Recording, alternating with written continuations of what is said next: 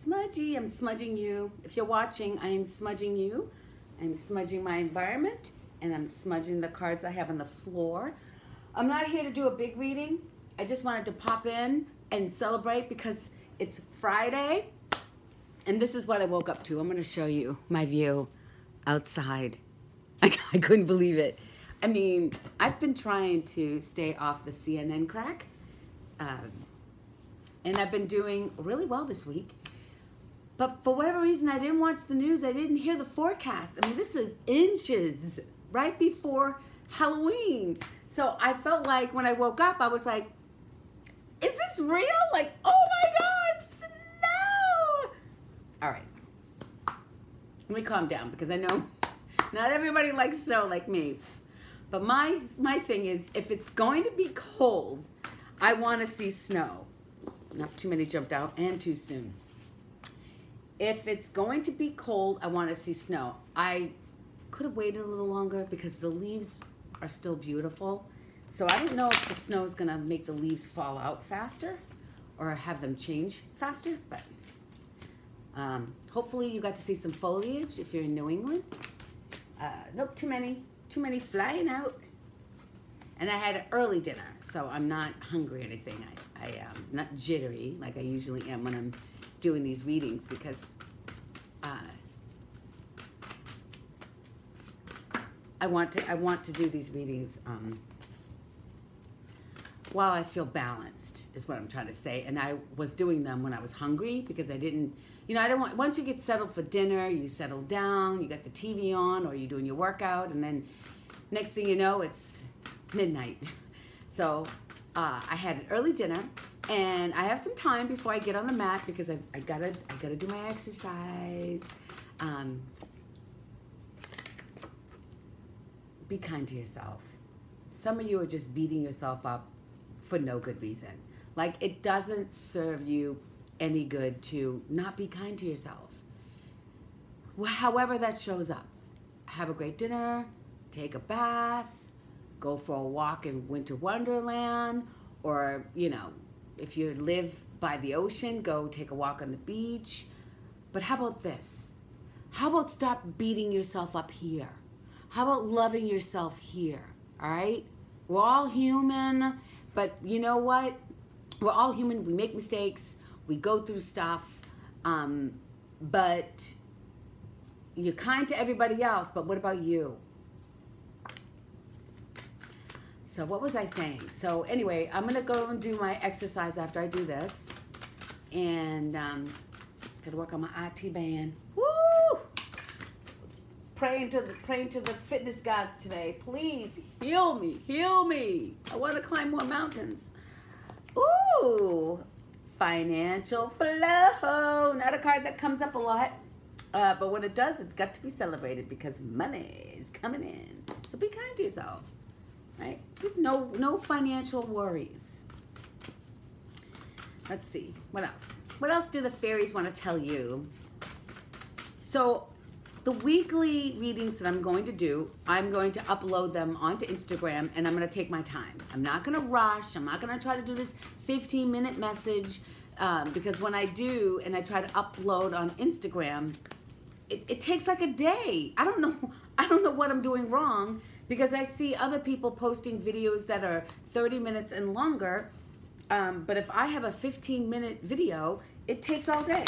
And I don't know if it's because I play music, that Instagram has this, this algorithm that picks up videos with music to make sure that there aren't any copyright issues.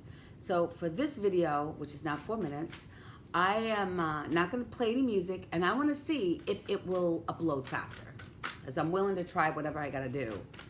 But going forward, I'm going to post my readings, my weekly Sunday, because Sunday's for the Soul, readings on Instagram, and I will post like a preview on Instagram to draw you to the Yoga Preacher channel, which I don't know what I'm doing with it. I'm just kind of going with the flow, right? Going with the financial flow. I don't know if it's something that's going to turn into anything, but I enjoy doing it. It makes me feel on purpose, and I feel creative, and we need that because COVID's still here. And COVID is not going anywhere right now. And so I'm using this time, my solitude time, to tap more into my creative side and my inner power. Time to tap into your inner power. All right? You've got nothing to lose. What do you have to lose to step into your power? If you step into it and it gets rejected, oh well, it's rejected. If you step into it and it changes things, that's awesome. But if you don't do anything, then you're at a loss anyway. So what do you have to lose? Step into it. Step into your power and look inside yourself, because it says, just look inside yourself, because in there is the power. Look inside for your inner power. I-N, inside. Look inside. Inspiration, I-N. They all start with I-N. Inspire, inspiration, inner power. Time to step into it, because when you do, your money will be flowing, baby. And in the meantime, just be kind to yourself, because beating yourself up mentally will do everything to hurt you. Beating yourself up will hurt your health. It'll take away your sleep. Just don't do that. Just stop the negative self-talk, please. Just stop it. Unless you can prove that negative self-talk and treating yourself bad resulted into something good, I don't know. I don't think that book has been written. I don't think you can go on Amazon.com or Barnes & Noble and find a book that says beating yourself up is healthy and will get you closer to your goal, because it won't. 3 cards fell out and I'm not taking them. So take a deep breath. Sit back. I got my fire. I love my fireplace. I have a lot of wood to burn too. All right. Okay, here we go. This is facing up. And I love this card. Boundaries. Boundaries. Boundaries. Have some boundaries. Having boundaries is so healthy. You know, draw a line in the sand and tell people they can't cross this. This is where I stand. These are the terms that I'm willing to whatever. Okay? There are some things you just cannot negotiate. And that is like when you have to negotiate your spirit, all right? When you have to negotiate things that your spirit doesn't want, that's like the kiss of death. Have some boundaries, you know? Before somebody teaches you how to have some boundaries. You don't want that lesson. I had one of the greatest teachers of all time taught me how to have boundaries. She didn't like that she taught me how to have boundaries, but I thanked her. And when I did thank her, I said, thank you so much. You know, you've been a great teacher, because, you know, you've done a lot for me. And this person said, wow, that's great. I actually helped you. Because, you know, I help a lot of people. So she was really, flattered that she could get to me and help me and change me. And she says, what did I help you with? And I said, boundaries.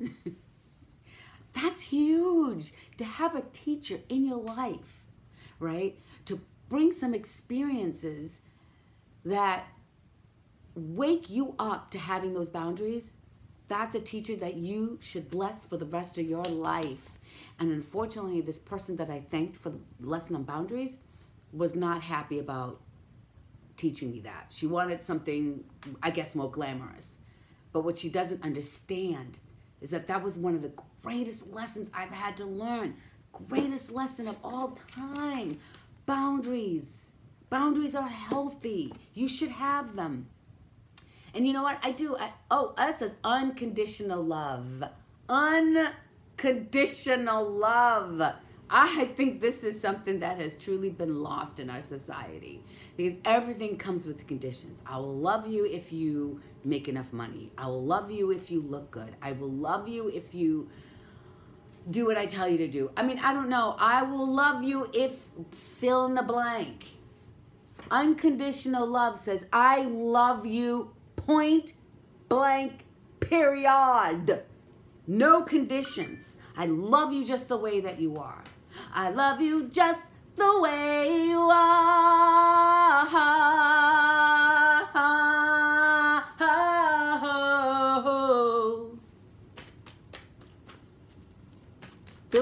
Joel, Billy Joel, Billy Joel. I love you just the way you are. I know. Don't give up my day job because I'm not a singer, but I do love to sing, and I don't care. Too many. But guess what? I saw Undying Love on that one. Pulled that one earlier today. One more, and I'm just gonna take the top. Ooh, bodies of water. It's telling you to get near water. I think that's great, especially if it's salt. If it's like the ocean, very detoxifying. You don't live near the ocean, go get a bag of Epsom salt and put that in the tub and detox your ass. Lakes are nice, rivers. I mean, especially water that's running. When you can hear running water, it's very, very healing. So maybe you need to get, if you can, get near water, go for that. All right. Oh, got to knock. I knock because I'm clearing out the energy in the cards. Yeah. Ooh, 2 went flying. And I don't like the 2 that went flying. Let me go get it. Oh, well, actually, let's talk about this. Yeah, she's sad. Look at her. 8 of Cups. The moon behind her. All the cups are stacked. So it's not like any of the cups have spilled over. They're just there waiting for her, and they will wait until she comes out of her dark night cave.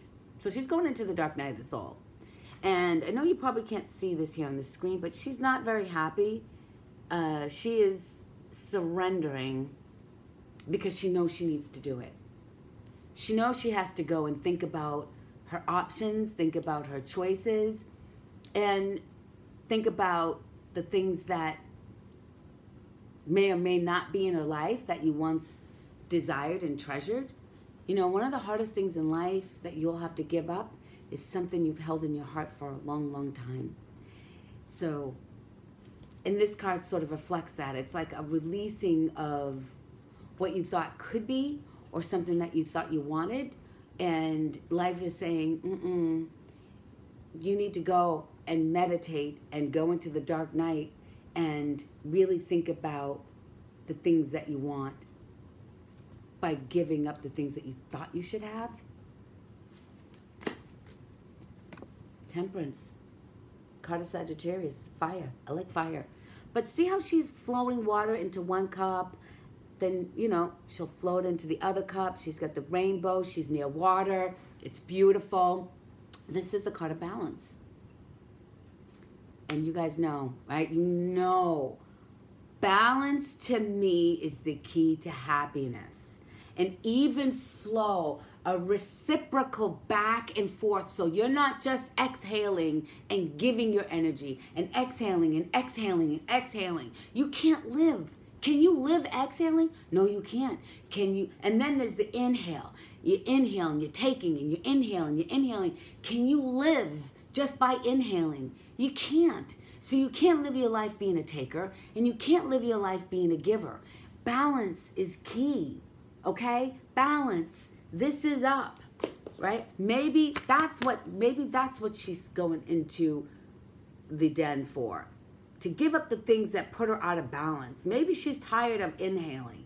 Maybe she's just tired of exhaling. Maybe what she really needs to learn is to be kind to herself, right? And to find the balance, she needs to be kind to herself.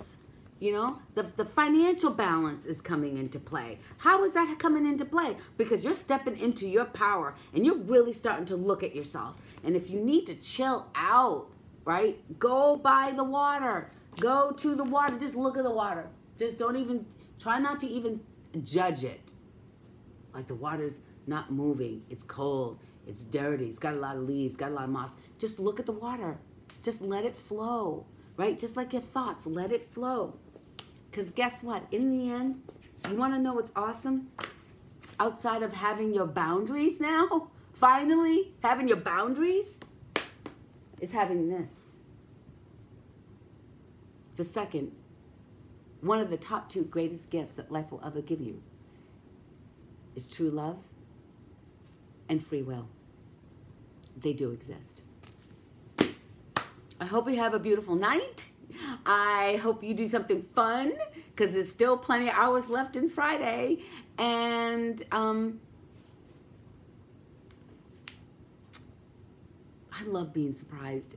I love when Mother Nature surprises me. I didn't see this coming. And let me just tell you this, and then I'll end this, because this came to me yesterday.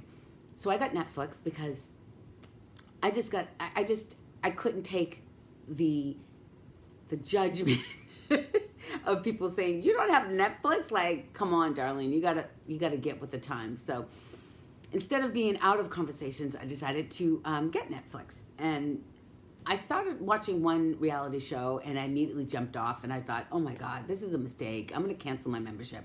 But then I said, you know what, let me check out House of Cards. I've heard several people talk about the series, and so I've been binge watching. I think I'm still on season 1 though. Maybe season 2. I'll have to check. There's like 8 seasons. And so you know what happened is the first episode I was sold, but then I started watching then, and then I got excited and I fall asleep because I just can't. I can't sit on the couch or sit somewhere and watch something like a movie for hours. For some reason, I just get so relaxed that I fall asleep. But, so anyway, I fall asleep and then I pick up the series. But I'm going to share this with you about always wanting to know everything and not allowing yourself to be surprised by life. So yesterday, I made the mistake, and I thought that pressing the button would bring me right back to the episode I fell asleep on. It didn't. It brought me several like episodes ahead, like, I don't know, probably more like a couple years ahead. I don't know how long this show's been on. And then I saw a scene where I saw it brought me so far forward that I was angry, and I stopped. I shut off the TV, and I was like, I didn't want to see that. I didn't want to know that that was going to happen to that character. So it's spoiled. So I have so many episodes that I have to watch knowing that I saw the future of one of the characters. And then it hit me about, doing like these readings and cards and astrology and always wanting to know what's next. But really, doing these readings and astrology is really giving you a look at the present moment and the decisions that people are making. Because remember, we have free will. So when you get a reading today and somebody takes an act of free will, it can change the outcome. So anyway, free will always changes things. But there are times when we can get like really become junkies. Like, I gotta know. I wanna know what's next. And what happened to me yesterday watching the show, I saw what was happening years in advance, and I didn't like that. It like ruined the surprise for me. But this morning I woke up to snow, and I had no idea that snow was happening. And I was delighted and surprised. And isn't that like the best and sweetest part of life, is not really knowing everything? You don't have to have all the answers. Allow life to surprise you every once in a while. Now I'm going to say goodbye. I hope you had a beautiful day. I hope that you do something fun. And stay tuned. Tomorrow is Halloween. So I'm expecting a new deck, a Moonology deck, and then a Sister Tarot deck. So I'm so excited to crack those open, and I will use that for the full Supermoon tomorrow reading. That'll be a quick one. And then, of course, the Sunday reading, because I'm committed to doing weekly readings on Sunday, and I'm going to upload those on YouTube so I can draw more attention to my YouTube channel. Okay, so I will see you tomorrow before 10 o'clock. How about that? Peace. See you then.